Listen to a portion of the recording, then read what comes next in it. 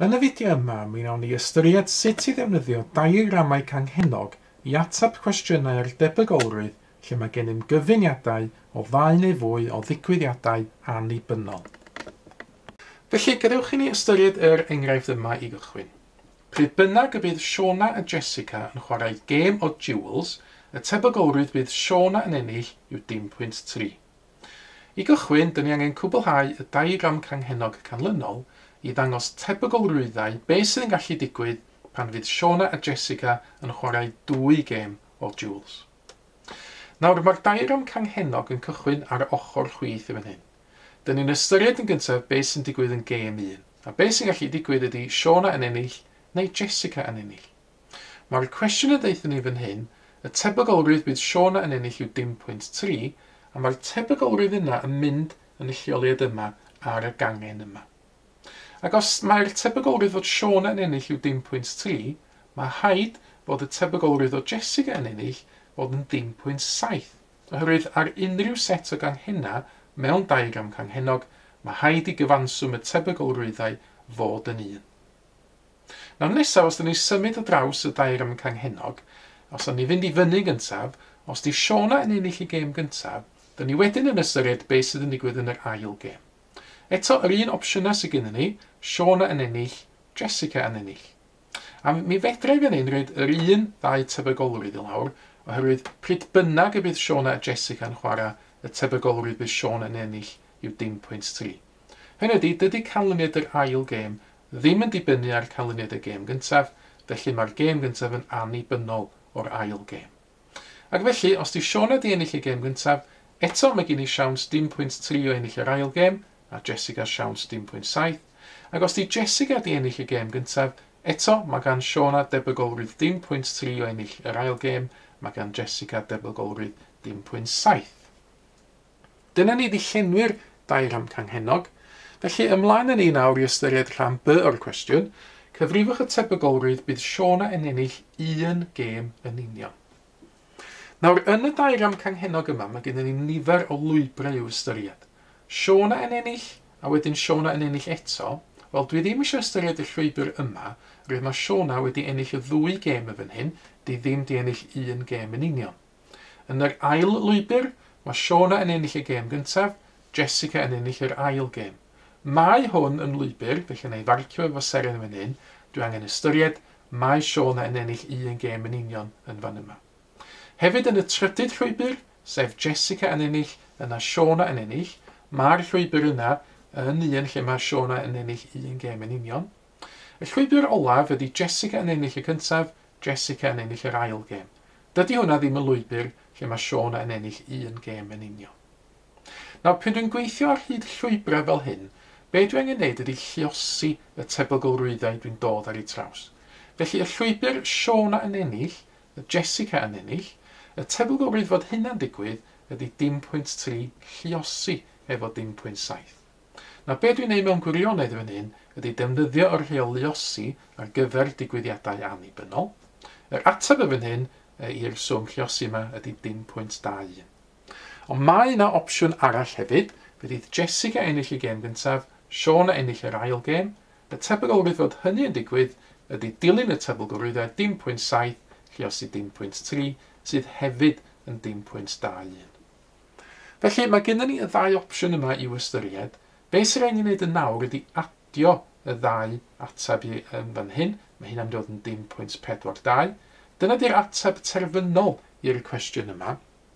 A be dyn ni wedi ddefnyddio fan hyn wrth adio mewn gwirionedd ydy'r rheol adio ar gyfer digwyddiadau cyd-anghynhwysol. Fedrith Siona yn ennill yn gyntaf a wedyn Jessica yn ennill ddim digwydd ar yr un pryd, a Jessica yn ennill y gêm gyntaf, Siona yn ennill yr ail gêm. Ac felly, 0.42 ydy ateb i ran B. Mae'r ail gwestiwn yn cychwyn hefo'r wybodaeth yma. Amser cinio, y tebygolrwydd bod Siona yn prynu polen o gawl yw 0.8. Mae'r tebygolrwydd bod Siona yn prynu afal yn annibynnol arni hi'n prynu polen o gawl. Y tebygolrwydd bod Siona yn prynu polen o gawl ac afal yw 0.32. Nawr i gychwyn, am 4 y farciau, dyn ni angen llenwi'r diagram canghennog yn fan hyn. Nawr, mae'r templed wedi cael ei reid iddyn ni, a hefyd yma un tebygolrwydd yma. Y tebygolrwydd bod Siona yn prynu polyn o gawl yw 0.8. Wel, mi fyddai ddefnyddio hwnnw wan i lenwi'r tebygolrwydd yma, roedd eto, fel gynt, mae wedi gyfanswm tebygolrwyddau ar unrhyw set o ganghennau fod yn 1. Felly mae rhaid i hwn fod yn 0.2 fan hyn, dim ond 0.2 a 0.8 sydd yn reid un cyfan iddyn ni. Wedyn, dyn ni angen llenwi y 4 tebygolrwydd arall yma fan hyn. Nawr, y wybodaeth yn ei gael amdan afal yn y cwestiwn ydy, y tebygolrwydd bod Siona yn prynu polyn o gawl ac afal yw 0.32. Mae'n temtasiwn felly rhaid y 0.32 ma'n syth i fan hyn.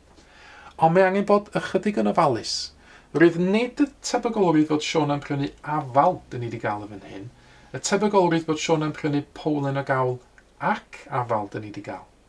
Felly mewn gwirionedd, dyn ni wedi cael yr ateb i'r un o'r cyfuniadau, sef y llwybr yma yn y top. Siona yn prynu polyn o gawl ac Siona yn prynu afal. Ac felly, be dyn ni wedi cael mewn gwirionedd ydy yr ateb i'r swm 0.8 lluosi y tebygolrwydd yma. Mae'r rhaid fod 0.8 lluosi rhyw debygolrwydd dyn ni ddim yn gwybod, sef y tebygolrwydd fydd yn mynd yn hyn. Mae rhaid fod yr ateb i'r swm yma yn 0.32. Felly, beth fedrith y tebygolrwydd yma fod?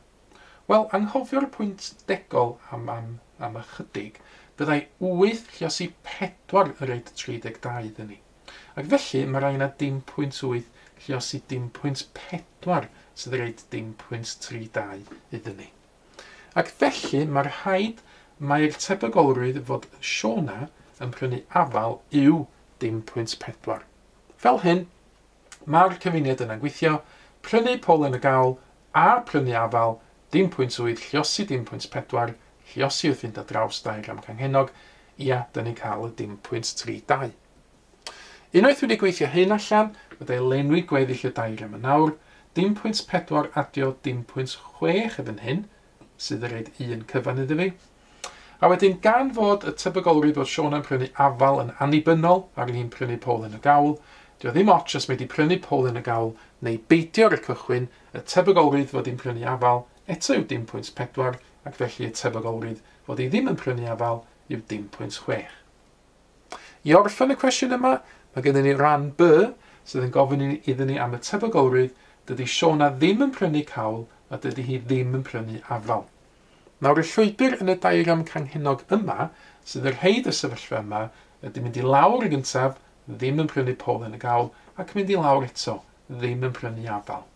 Y tebygolrwydd ar gyfer y llwybr yma ydy 0.2 lluosi 0.6 sydd yn troi allan i fod yn 0.12. Eich cyfle chi yn nawr i roi cynnig ar y gwestiwn ar y Diagramau Canghennog. Mae yna gwestiwn yn nawr yn cael ei ddangos ar y sgrin iddo chi. Estynwch ddarn y bapur allan i chi gael trio darlunio diagram Canghennog i'ch helpu chi yn fan hyn. A na ar ôl i chi cael cyfle i wneud hynna a ffeindio'ch atebion eich hun, cymharwch nhw wedyn yn erbyn yr atebion cywir sydd yn nawr yn cael ei dangos ar eich sgrin.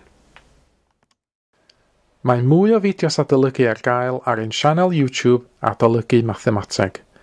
Am y newyddion diweddaraf neu holi cwestiwn, dilynwch ein cyfrif trydar @mathemateg. Neu ewch i'n gwefan www.mathemateg.com am fwy o adnoddau adolygu.